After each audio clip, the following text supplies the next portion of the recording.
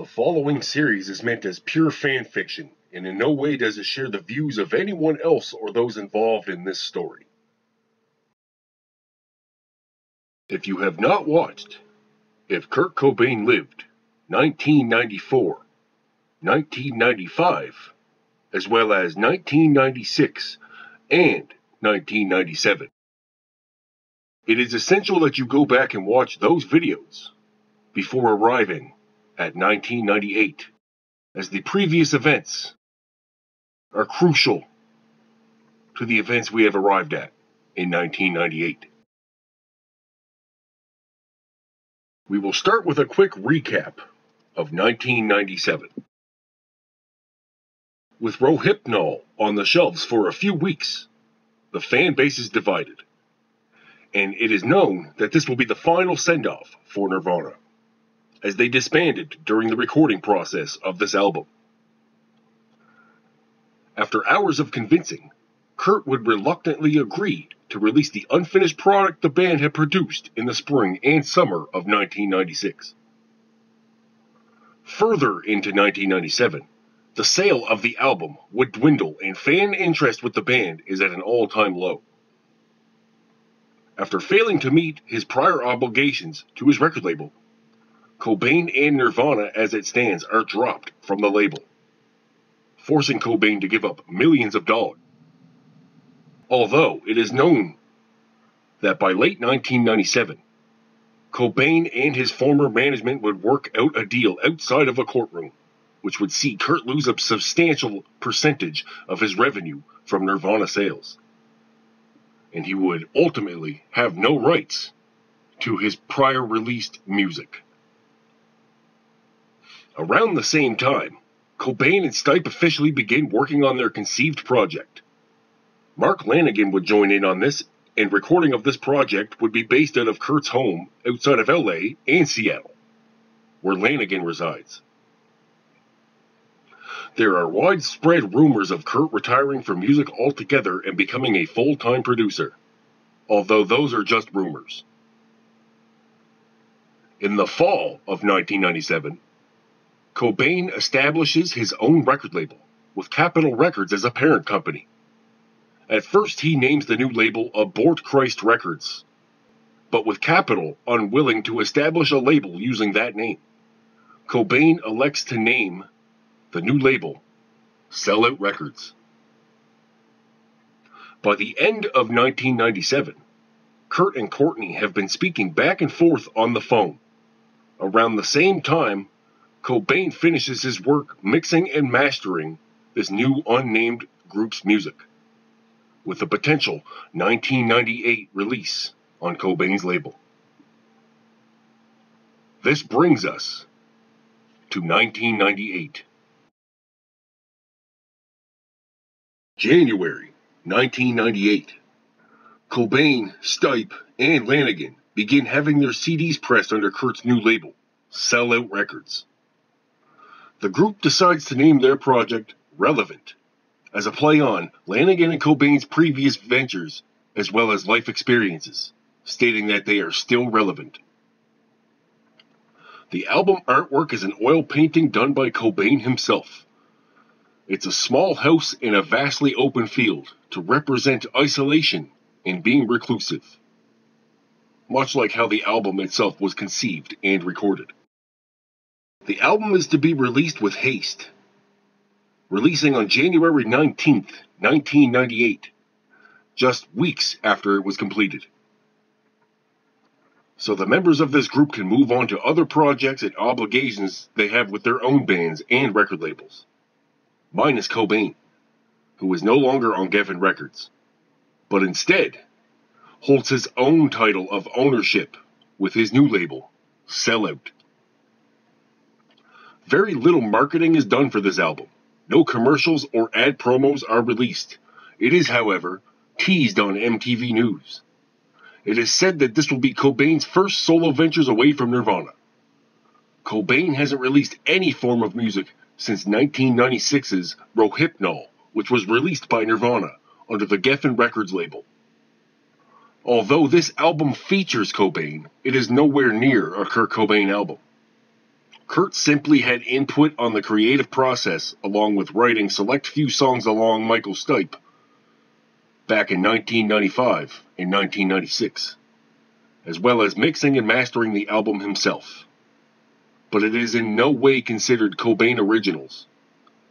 He is simply just involved.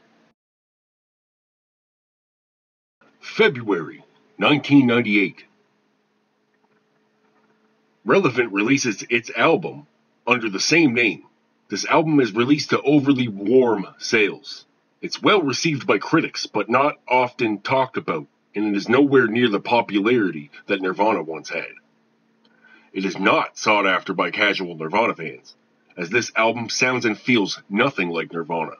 It is the complete opposite. Mainly acoustic, very slow and somber songs, with Kurt lightly tapping drums to those acoustic guitar riffs, with Michael Stipe and Mark Lanegan providing the vocal tracks. Kurt Cobain is barely heard on this album.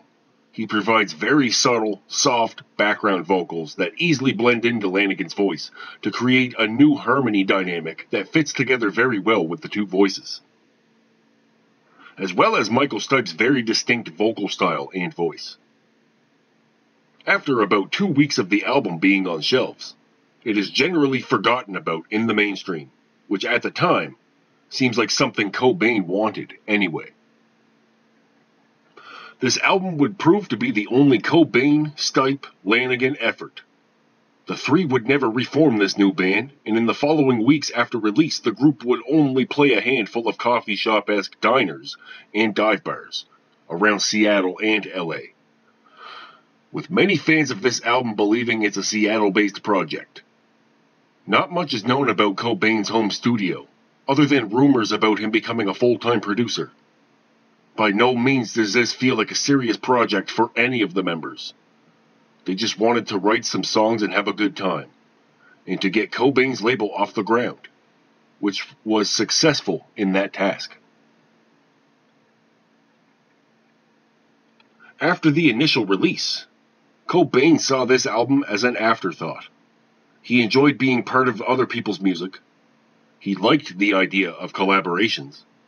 And he loved the idea that he can create and release music without having to go on massive, full-scale world tours. Being on Kurt's new label, the album's sales will garner revenue. Kurt can now receive royalties from this new music, as well as Stipe and Lanegan. It's a three-way split between the group. Everyone will receive the same percent of any revenue the album generates. Although Kurt is the sole producer on the album, he elected to have a three-way split rather than him gain a slightly larger percent for him running and operating the label, as well as mixing and mastering the album by himself. Cobain, quote-unquote, didn't care about the money, nor did he care for the business side of things. He just wanted to release his own music, safe and secured away from any big-time record labels and full-scale world tours.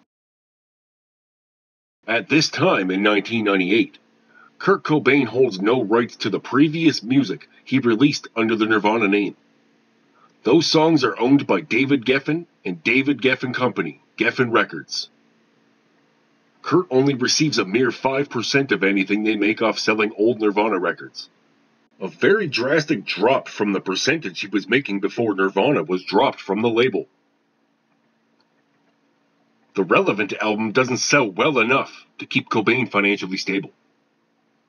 If Cobain wants to continue any form of music career from this point on, he will have to work harder on his own music.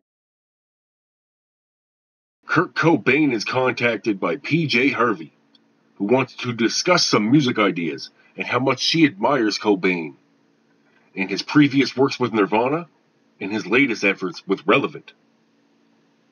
Kurt always liked PJ Harvey, as far back as the Nirvana days. So he very gladly took the call and put together a schedule where the two can get together and potentially work on some new music or talk about ideas. Around this time, Cobain and Courtney Love have been talking over the phone. It hasn't been anything serious, but it's been civil. They have a child together, and they don't want Frances to grow up thinking her parents hate each other. Neither Kurt or Courtney ever wanted that for their child. At this point in time, Kurt doesn't care what Courtney's doing or who she's seeing. They aren't married. They got divorced 2 years ago. Kurt was just sick of her cheating on him all the time and taking control of his life and his band. Once he got off heroin, away from Courtney and away from the band, Kurt's life started to finally come together. He's in his 30s now. The real shame is that, in our real timeline, Kurt dies in his 20s. He's still very young. A lot of people who went through similar issues that Kurt was dealing with at the time of his death overcame a lot of these issues later in life, after their 20s. Kurt is 31 in this timeline. He's alive. And now, 4 years after his potential death, he's finally starting to get his life together. Or so it may seem. March 1998. Kurt begins work on some new material at home. Right now it's nothing solid, but since getting part of his life on track, he feels like it's time to make a proper solo album. With his name. He doesn't want to be on a big-time label and sell millions of records. But he doesn't have to. The issue here is that Kurt still retains some memory loss issues and has a hard time coming up with new material. He feels that he has, quote-unquote, hit a brick wall creatively when it comes to new music ideas. In mid-March of 1998, Kurt begins to contact Courtney over the phone more. He arranges a meet to drop off Frances Bean in person. The two will fly to Seattle in early April to meet Courtney. This will be the first time Kurt and Courtney will see each other in person in over 3 years. Kurt elects that the two should sit and talk. He also states that he wants to go through his old closet for some stuff he left there when he moved. Kurt just wanted his old tapes. This is one of the only reasons he arranged to meet with Courtney at the Lake Washington house that she still resides in to this day. It's known that he's trying to be civil towards Courtney for the sake of his daughter. But he's really hoping all of his old demo tapes from 1994 are still there. There's a lot of material on those tapes he can use. A lot of which we haven't heard in our real timeline. We can only begin to imagine what's on those tapes. By the end of March, Relevant is certified gold. This is as far as it will reach on its lifespan. The album sold in big numbers at first, dying off within the first month, leaving it at the gold status. Hype for this album would die off, but it would garner a cult following through the remainder of 1998. April 1998. Kurt and Frances catch a flight to Seattle. He plans on going to the Lake Washington house in which Courtney still resides, though she is rarely there. Upon arriving at the house, Kurt is greeted by Frances Bean's nanny, who takes care of her while she stays with her mother in Seattle. Courtney is not present, even though Kurt and Courtney previously had set this date for them to meet. But this angers Kurt. She knew he was coming, and she didn't make the effort. The nanny tells Kurt that Courtney is away on business and that something had come up during the recording of Hole's new record. Kurt begins to question what could possibly be more important than meeting him and their daughter. This leads Kurt to believe that Courtney still doesn't care and that she's still, quote-unquote, the same old witch she always was. Kurt would later find out that his good friend Patty Schemmel, who was the drummer for Hole, is being forced out of her position as drummer in request to the producer working on Hole's new album. Right now, this is beside the point. Courtney didn't meet Kurt like the two had agreed. Now he's at the Lake Washington home in Seattle. He hasn't set foot on this property since April of 1994. It is now the beginning of April 1998, 4 years after what would have been Kurt's death in our real timeline. Visibly angered, Kurt Cobain requests to use the bathroom before departing the house. The nanny would agree to let him use the bathroom. Instead of going to the bathroom, Kurt goes directly into his old room, which is only slightly changed around from the last time he was there, 4 years ago. All he remembers about it is the closet was filled with his journals and his tapes. He goes directly for the closet to see what's in there. Although there is old tapes and journals, he feels like there was a lot more in the closet before he took off to rehab in 1994. He feels as if Courtney may have took some of the important tapes left behind, but he can't remember what was there to begin with. Cobain begins filling his suitcase with the tapes and journals when the nanny walks in to confront him about rummaging through Courtney's things. She would be noted as saying, quote unquote, "This doesn't look like the bathroom."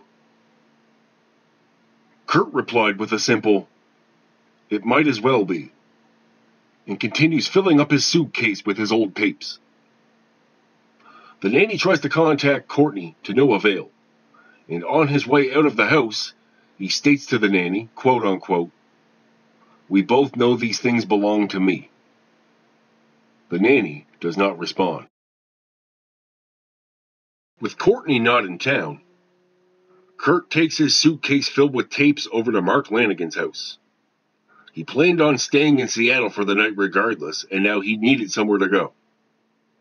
It's not like he was going to stay at the Lake Washington home. That place is filled with bad memories and bad energy, especially with the greenhouse still sitting there above the garage, untouched for 4 years. Kurt is willing to bet his old shotgun is still up there, exactly where he left it.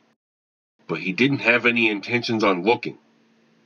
He calls a cab and makes his way over to Mark's house. Upon arriving at Mark's house, Kurt is greeted by Dylan Carlson, whom he hasn't spoken to or seen in over 4 years. It's all open arms. The two are very happy to see each other and didn't miss a beat in their friendship. It's very easy for them to have a conversation and, quote unquote, pick up where they left off. This is Cobain's old heroin running crew. Both Lanigan and Carlson are still on heroin. Kurt assumes Dylan is still on the drug, but he believes that Lanigan isn't. Lanigan keeps it very secret from Kurt, but Dylan knows all about what Mark is up to. They still do it together. You wouldn't be able to tell that Mark is back on the junk by walking into his home.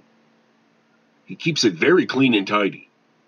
He also keeps his drug paraphernalia locked away in a box in the closet. The three begin reminiscing about their old days and past memories they have with each other. They talk about Relevant and how it is no longer, quote unquote, relevant to the masses, as it didn't get much radio play anymore. They joke about doing another album, but it's pretty much set in stone that Relevant was a one-off. Mark asks Kurt what's in the bag, and Kurt would explain that he, quote unquote, broke into Courtney's house and stole his old tapes back. They all have a laugh, and then Mark states that he's glad Kurt got away from Courtney when he did, and that he would most likely be dead if he had stayed. They listen to some of Kurt's tapes from 1994, completely in awe of what they are hearing. Even Cobain himself, who has trouble remembering any of the events or the music he recorded back during that time.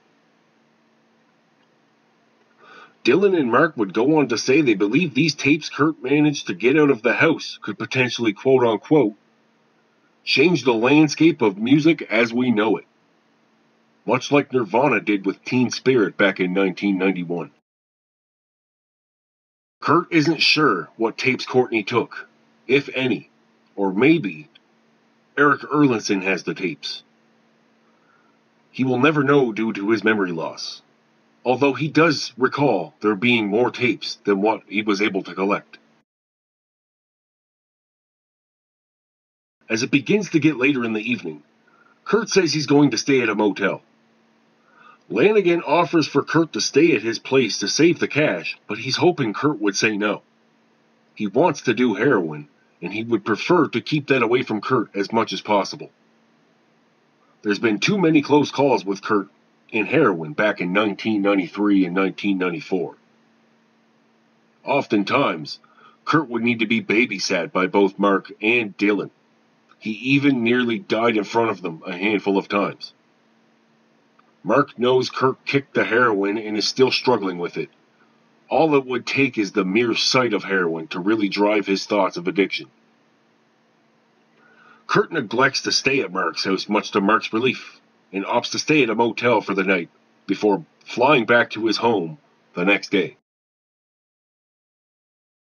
On his way out the door, he gathers his suitcase filled with tapes he hijacked from Courtney's, and he's on his way. As he gets outside, he is chased after by Dylan Carlson, who gives Kurt a new number he can reach him at. Kurt departs Lanigan's home and books a motel for the night. By the morning, in a purely spiteful move, Kurt goes to the Lake Washington home and tries to contact Courtney, to no avail. He then decides it's better for him and Francis to go back to LA, considering Courtney isn't even at the house. The nanny doesn't agree with this idea, but eventually gives in. Kurt is Francis' father. There really isn't anything she can do. She will just have to deal with Courtney when she comes home. Later that day, Kurt flies back home to LA with his daughter. The next day, Courtney gets a hold of Kurt and is completely irate with the fact that Kurt took Francis back to LA with him, and also for the fact that he, quote-unquote, invaded my fucking privacy and stole tapes out of the closet. An argument would ensue over the phone, with Kurt stating that Courtney, quote-unquote, didn't give a shit about him or Francis enough to even be at the house. Courtney would explain that some important business meeting came up at the studio, and she had to be there. It is at this time that Kurt learns about Patty Schemmel being removed from Hole. He's pissed off about it. Patty was Kurt's longtime friend, and for Courtney in the band to backstab her like that is parallel with how Courtney treated Kurt years ago, and how she treats everyone she knows for that matter. Courtney demands that Kurt fly back out to Seattle to drop Francis off. He downright refuses and tells Courtney she has to, quote-unquote, come get her yourself. Cobain quickly hangs up the phone and goes back to painting with Francis. At this time, it is thought that Francis has a lot more fun when she's with Kurt than she does when she's with Courtney. Courtney is never at the house. It's always meetings and having weird junky friends around. But with Kurt, Francis gets to finger paint and make music with her father. She gets to tap the drums and strum the guitars. Only time will tell how this co-parenting relationship is going to work. April 10th, 1998. At around 9:30 p.m., two slightly large men that Kurt has never seen before show up at his doorstep, stating that they are Courtney's bodyguards and that they are there to pick up Frances Bean and take her to Seattle. Cobain downright refuses to hand over his child to these men, stating that not a soul on earth can strong-arm him into giving over his child. Kurt states to these men, quote-unquote, tell that fucking bitch to get her ass on a plane and come here herself if she wants to see her fucking daughter. He slams the door. The two men seemingly leave, but about 2 minutes later, a large picture window in Kurt's living room has a giant rock fly through it, completely smashing the window and a painting in front of the window where Cobain had painted the cover for Relevant. The police are called, and out of fear of more violent things happening or any more damage to his house being done, the nanny who stays with Kurt agrees to get on a flight to Seattle in the morning. The nanny is the only person Kurt would consider sending his daughter anywhere with. By the end of April, Kurt isn't in a good mindset about the ordeal with Courtney that had happened weeks prior. He didn't like how easy it was for her to send her lackeys or quote-unquote hitmen to his house and smash a window. Kurt calls Dylan Carlson, who picks up the phone. Kurt confided in Dylan when it came to these things, almost like Dylan knew exactly what to do. Dylan Carlson would tell Kurt he should buy a gun to protect his home. He then makes the decision to buy a new shotgun. He feels like he needs to protect his home and his daughter. This ordeal brought back a lot of paranoia and anxious tendencies. Kurt immediately goes to the closest gun store and buys a 20-gauge shotgun, along with 3 boxes of birdshot shells. The next time anyone shows up on his doorstep uninvited, they will be greeted accordingly. May 1998. Kurt wants to continue working on his ideas for the solo project he conceived. Except now, he has his old tapes. He can't believe he was able to get to the house and get them. It's a shame he had to quote-unquote steal them. But they were his to begin with. He didn't want to have to do it like that. He actually wanted to meet Courtney. He wouldn't have made arrangements to meet if he didn't want to. These tapes were his. They were only really crucial to him and nobody else. There's some really well thought out, beautiful things on these tapes. Some of which we've heard through Montage of Heck, and more that we haven't. Kurt home acoustic demos that we can only begin to imagine. He starts to sift through the tapes. Instead of using any of these quote-unquote songs for his solo project, he uses the tapes to gather ideas and to piece together new songs using these old demos. It is around this time in May of 1998 that Pat Smear would contact Kurt Cobain.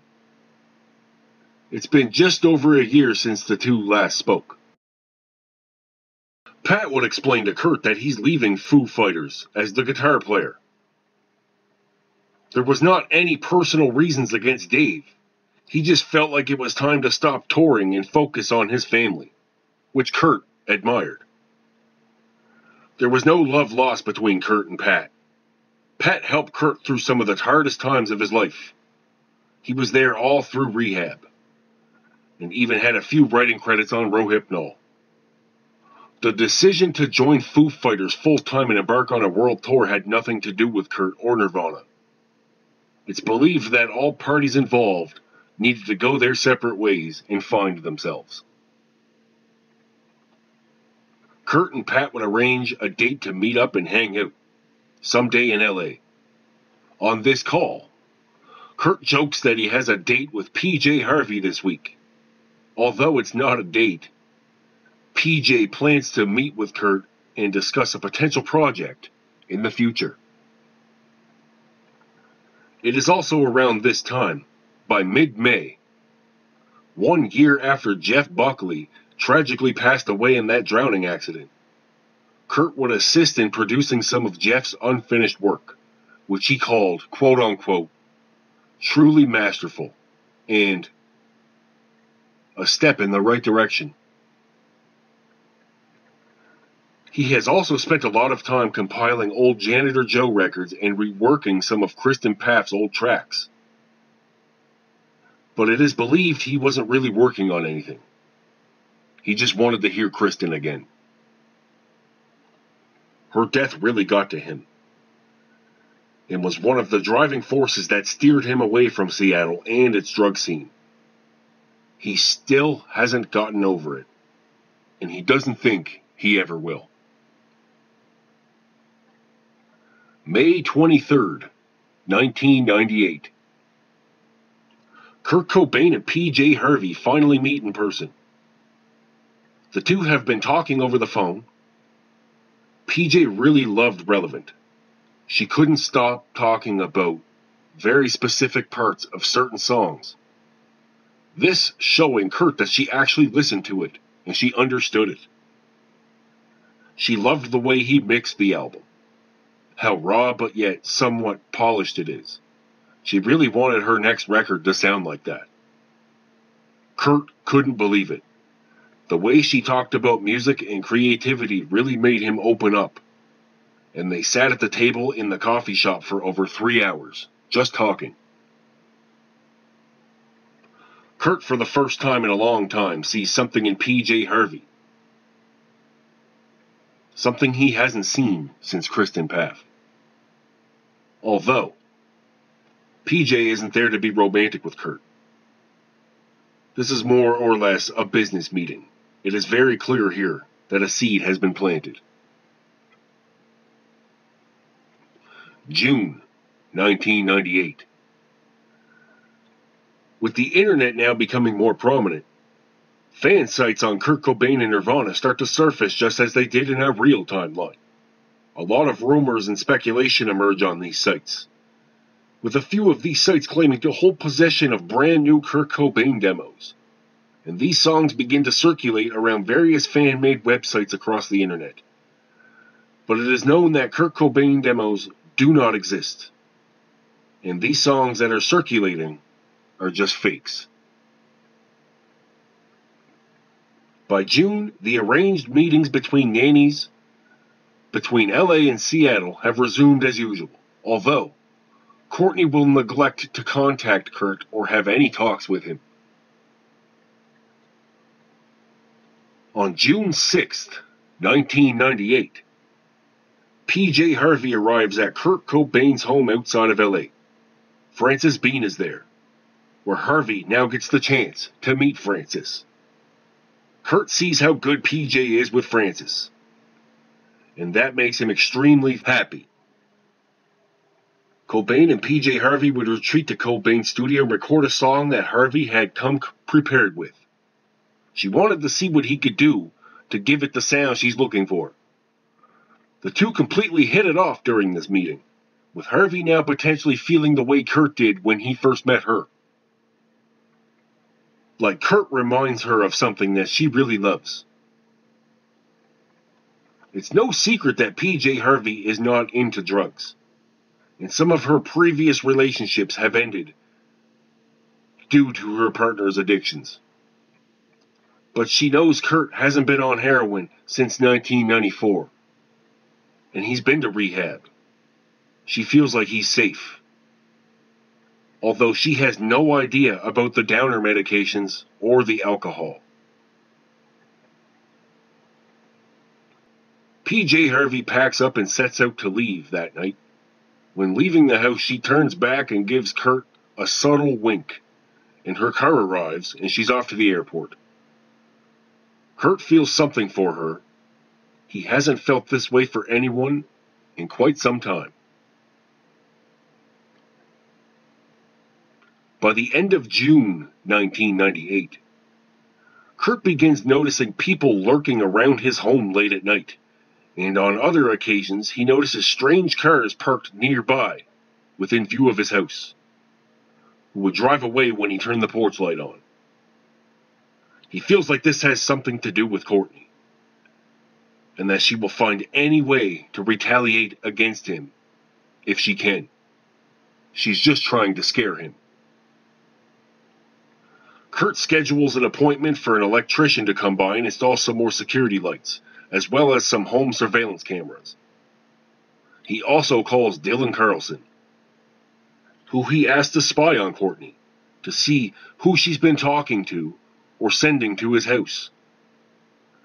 Dylan lets Kurt know that he hasn't spoken to Courtney in some time, almost a couple years now, but he can, quote-unquote, do some digging.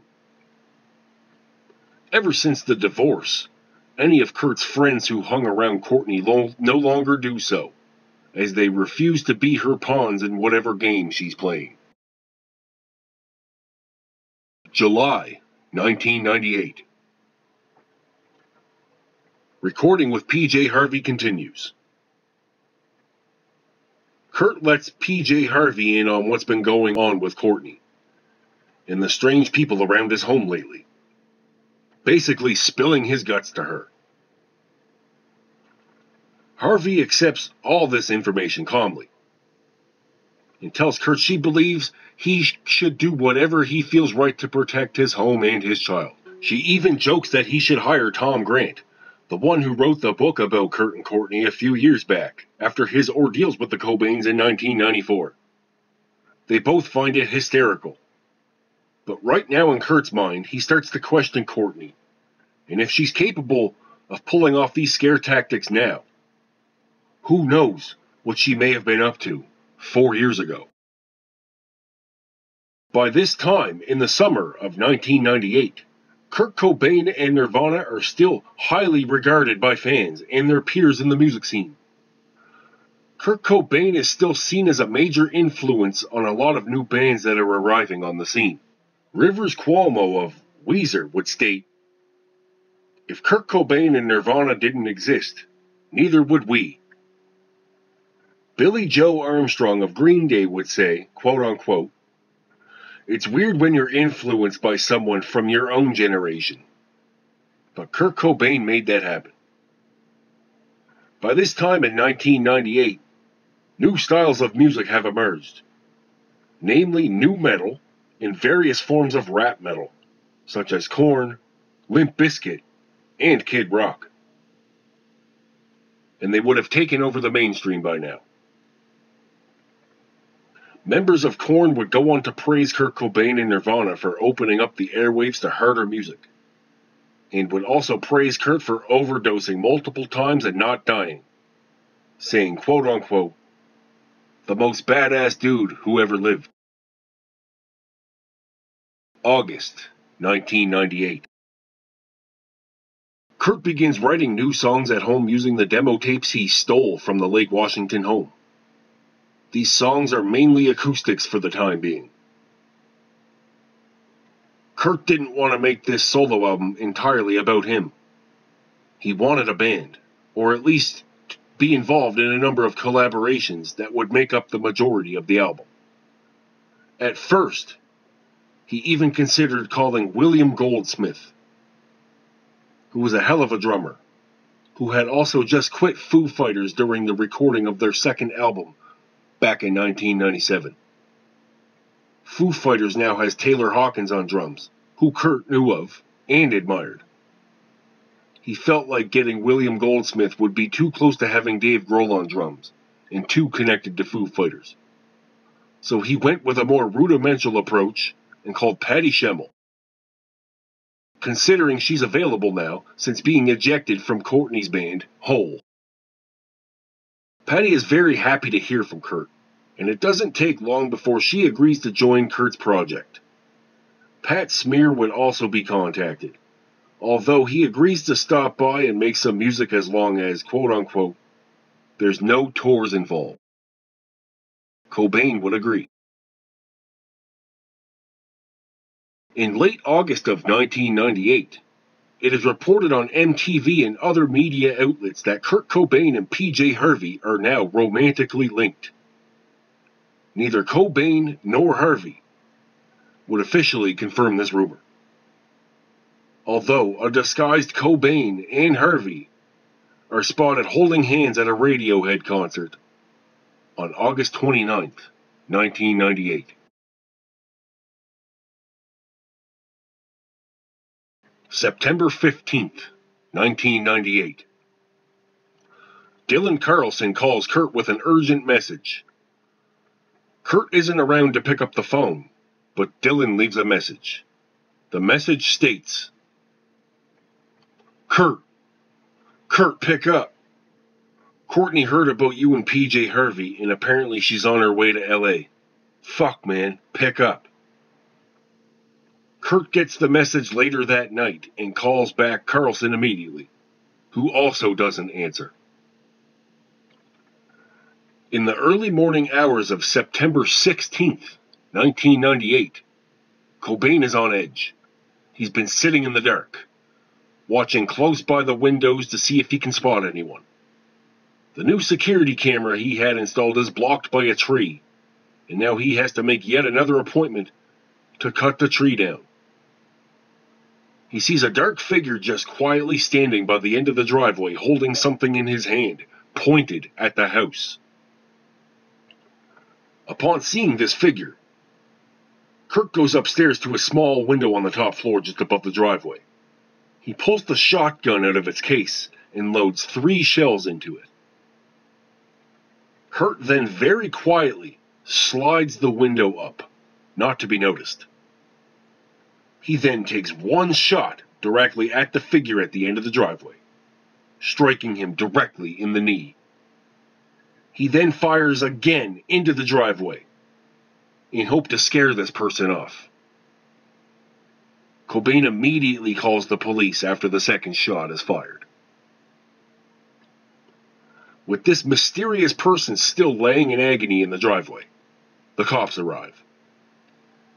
It is here that Kurt finds out this person was a fan, holding a camera up to try and get a picture of Kurt Cobain's house. Cobain had just shot this person in the leg, and then fired another shot into the ground that could have killed this man, had his aim been slightly off. The police would confiscate the shotgun until an investigation can be conducted. Kurt Cobain at this time is very pissed off and irate. On September 18th, charges are filed against Cobain for shooting this 22-year-old fan, who claims he wasn't even on Cobain's property when he was shot, and that he didn't have any weapons and had no reason to be shot. Cobain would explain the ongoing issues with Courtney and people stalking his house, but it fell on deaf ears. The court hearing would be set for October 25th, 1998. Kurt calls Dylan, who answers this time, and Cobain would explain that he had just shot a fan who was intruding on his property and that the police took his gun. Dylan thought it was funny and he laughed and explained to Kurt that he would catch a flight and be by in the morning, and he would help him obtain yet another gun, quote unquote, just in case. October 1998. PJ Harvey doesn't blame Kurt for what he did to the fan who was intruding on his property. She didn't believe in guns, but ever since Kurt explained the situation between him and Courtney to her, she feared for his safety. It's now official that Kurt and PJ are romantically seeing each other, but in the media, it's simply rumors. Dylan is back and forth on the phone with Kurt, even appearing at his house once or twice to drop off newly purchased firearms for Kurt to, quote-unquote, keep himself safe. It is during these visits and phone calls that Dylan lets Kurt know what he dug up about Courtney. She's pissed off he took the tapes from her closet behind her back and that he basically kidnapped their daughter. Financially, Courtney isn't doing that well. She can no longer afford the Lake Washington home and is planning to put it up for sale. In 1994, the couple paid $1.5 million for the home. Now Courtney wants to sell it for $3 million, even though no work has been done to it, and it is essentially the exact same as it was when Kurt left.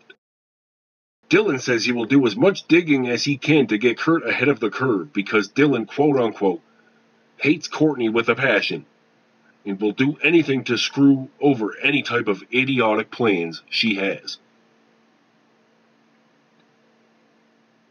October 25th. During the court hearing for Cobain and the 22-year-old fan that he had shot, it is decided that the court would rule in Cobain's favor, considering this fan who was taking pictures of Kurt Cobain's home was actually 2 feet into the driveway, not the sidewalk, so the shooting was warranted due to it taking place on private property. Cobain pays no damages or medical bills for this fan, and his shotgun is returned to him.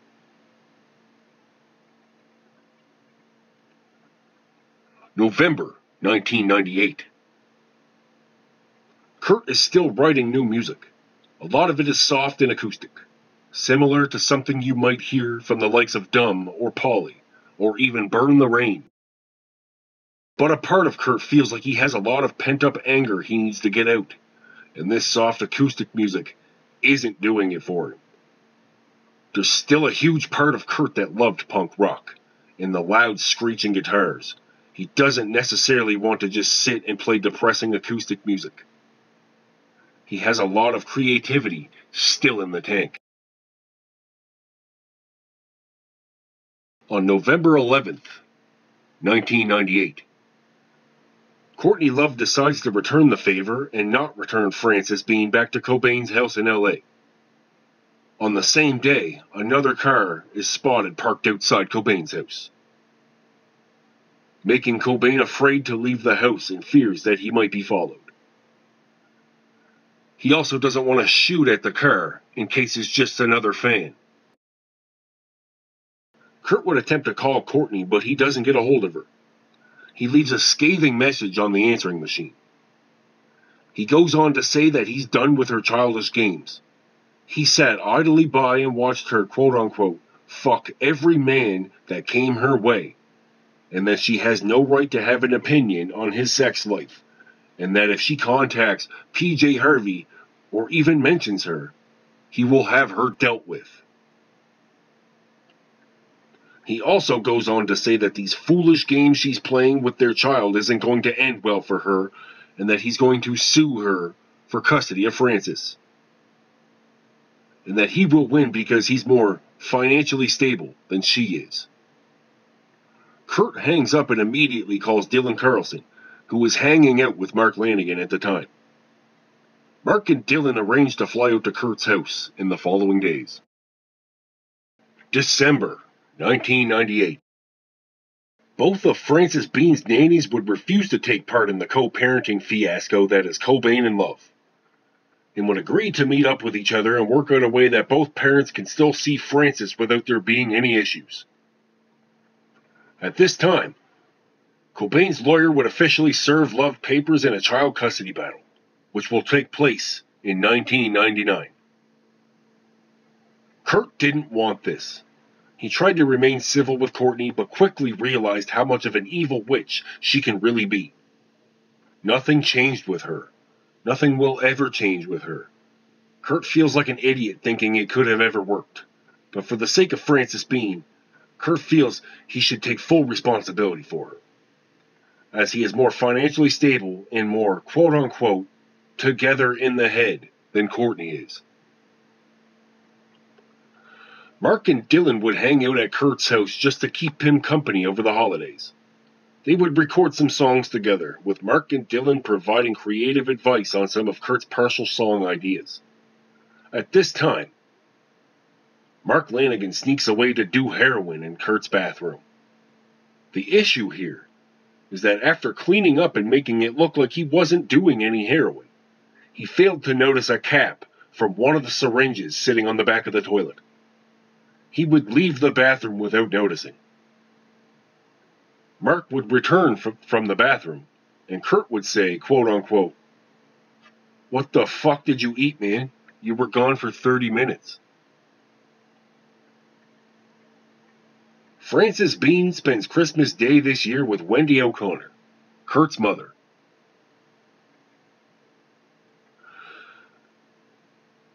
Throughout the end of 1998, Cobain is still manifesting song ideas for a potential solo album concept that he has conceived. He's now dating PJ Harvey, although they keep their relationship out of the public eye. And things are starting to pick up with Courtney Love, but not for the better. 1999 will truly prove to be a hard year for the Cobain estate as a whole. Where does this leave us now? 5 years after Kurt Cobain's potential death in 1994. This will conclude, if Kurt Cobain lived, 1998. We hope you enjoyed listening, and please stay tuned for If Kurt Cobain Lived, 1999. Please like this video and comment below. The continued support of this channel keeps this series alive, and I appreciate all the feedback. I will see you in the comment section.